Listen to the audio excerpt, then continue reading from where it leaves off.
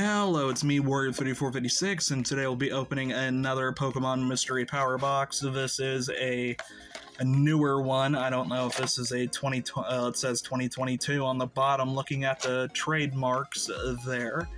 But this is a nice booster pack box, what am I trying to say, mystery box with quite a few booster packs, so we will go ahead and open it here as soon as I can rip the plastic off, and we will see what's in it here. I hear everything getting jostled around, which is wonderful if there is a vintage pack in here. Okay, there we go. We got the plastic off. We'll go ahead and open it here as soon as yep, this is the right spot. Then I tried to say both at the same time. Alrighty, we will go ahead and go fishing, and I'll just pull out each booster pack as we go. And let's see, I can already tell this is Shining Fates before I turn it around even. But we will go ahead and open that. These are a semi-expensive pack. Didn't really see too many products that carried these, and when I did, they were usually overpriced and at a place where you wouldn't be looking for cards, so we'll put that there. And I believe these are 4 to the front because Sword and Shield. We'll go ahead and get everything squared away there. And we're starting off with a Steel Energy. Then we go into Floatzel. We have Thwackey. We got Gym Trainer. We have Morpeko. We have Choodle. We have Eevee, followed up with Horsey. We have Cacnea, I like Cacnea, and then we have Rotom, and on the end we have a Cramorant V Max. Okay, that is a nice card. I like the art on there, even though I'm not super fond of Cramorant, but I will take it. And let's see what our next pack will be. Who knows, could be anything, but it's Silver Tempest, damn it. Alrighty, we'll go ahead and open it here. Would be nice to pull a vintage pack, but the odds of that are ridiculous. And here we go. Got a White Code guard this time. A number of people used to argue over whether or not that meant you were going to get a good card, but I don't think it makes a difference. Could, but I don't think it does. Alrighty, and here we go on into an Electric Energy, followed up with Venomoth. Yeah, the camera's doing some weird stuff here. Alrighty, and then we go into Venomoth, followed up with Dragonair, Torracat, we have Noibat, we have Togedemaru, we have Sandile, we have Swirlix. Okay, that might be one of the yarn ones I actually like. That art does look pretty cool. Followed up with Marini, then we have Archeops, and on the end, we have a Hisuian Lilligant, but it's just a standard rare, so nothing special there. I'll take the Archeops, though. And let's see what our next pack will be, and it's a Sword and Shield Battle Styles. A lot of people don't like this pack, or, well, this set, because, I believe there wasn't very many rare cards to get, and the pull rates were pretty messed up, so people really would have to open a bunch to get what you wanted, and there's a code card backwards. If any of you snipe that, you're welcome to it. And we'll go ahead and put that over there.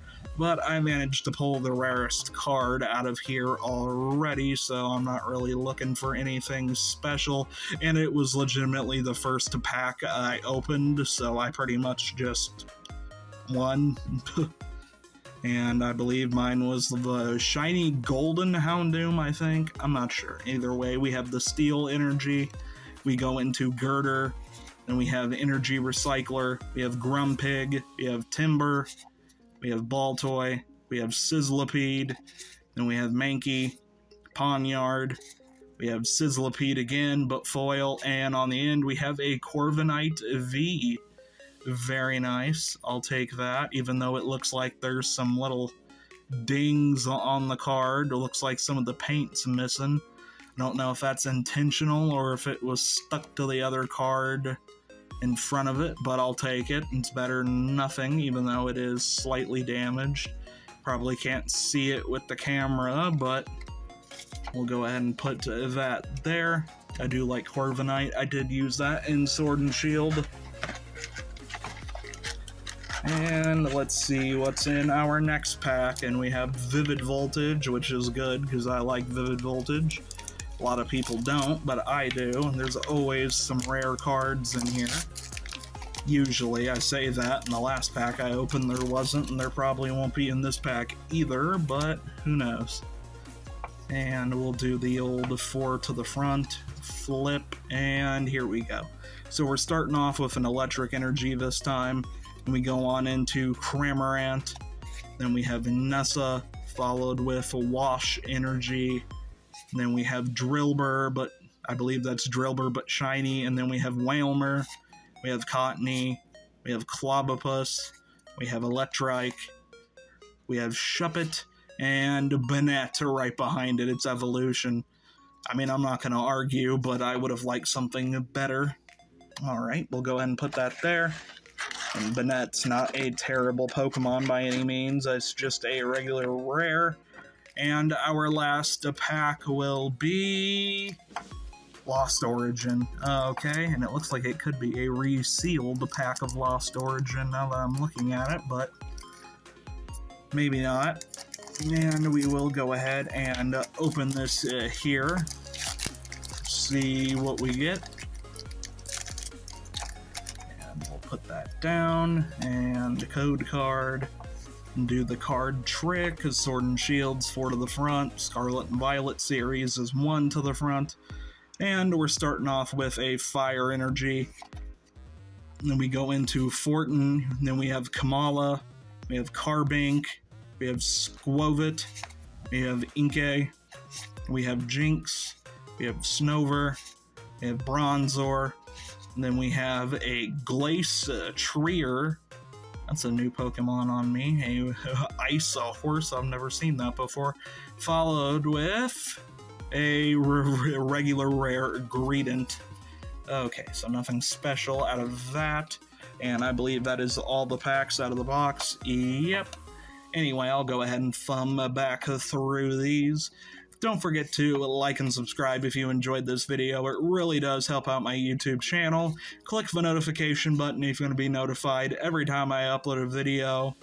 Let's see. Thank you for watching. If you want, you can join my Discord server, link in the description, and goodbye.